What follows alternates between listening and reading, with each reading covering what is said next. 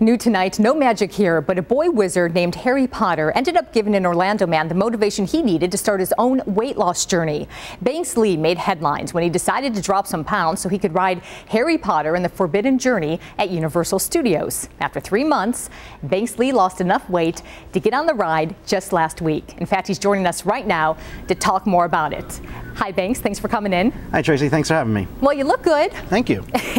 First question for you. How do you feel when the safety harness wouldn't click into place because basically you were just too large? Well, it felt disappointing. I've been a ride fan my whole life, and I've known I've been a little big, had to fit in bigger seats. But this is the first time that I've been too big to ride something. So when it went down that first time and he couldn't get it, it was disappointing to say the least. Well, I imagine it was. Let me ask you this. Let me make sure I'm clear on this. You were never really mad, correct? Okay. No. You understood why you couldn't ride. Exactly. But your story made headlines because of your positive attitude and the blog you posted detailing your journey to get on the ride. Right. Why do you want to do all this publicly? Just to show people out there that you don't have to get mad about something. Like sometimes I know some people can't lose weight because of maybe some sort of condition they have, but most of the time, you know, it's your own fault. Like I know it was my own fault that I am overweight, and you can change it yourself. Like I knew that I can change weight myself, and it was not Universal's fault, but it was my own fault that I was too big. So that's why I decided just to blog about my weight loss to get on this ride.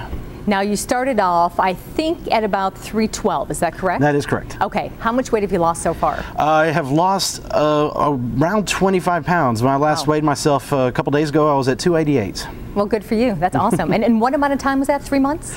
Exactly 3 months ago today was when I first tried the ride. Okay. You're going to have to share some secrets, you realize, right? Of course. Okay. Of course. Last question for you. For those bloggers who have felt compelled to come down on Universal for your initial rejection, what do you say to them?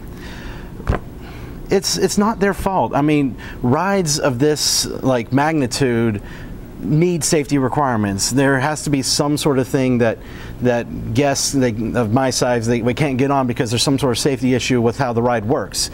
And you know, people they need to understand that it's not their fault. They're not trying to get you not to get on the ride, if you know what I mean. I do. Yeah. So just get the word out that don't blame them. It's an amazing ride. Well, good. And that was actually I was going to cheat in one last question for you. Was it worth it? I think you just answered my question. Absolutely worth it. I loved it, and I'm going to go on it as many times as I can. It's amazing. Well, it looks like you'll be able to now. Yes, Thanks a lot. Banks Lee, we appreciate it. Thank you. All right, have a good night. You too.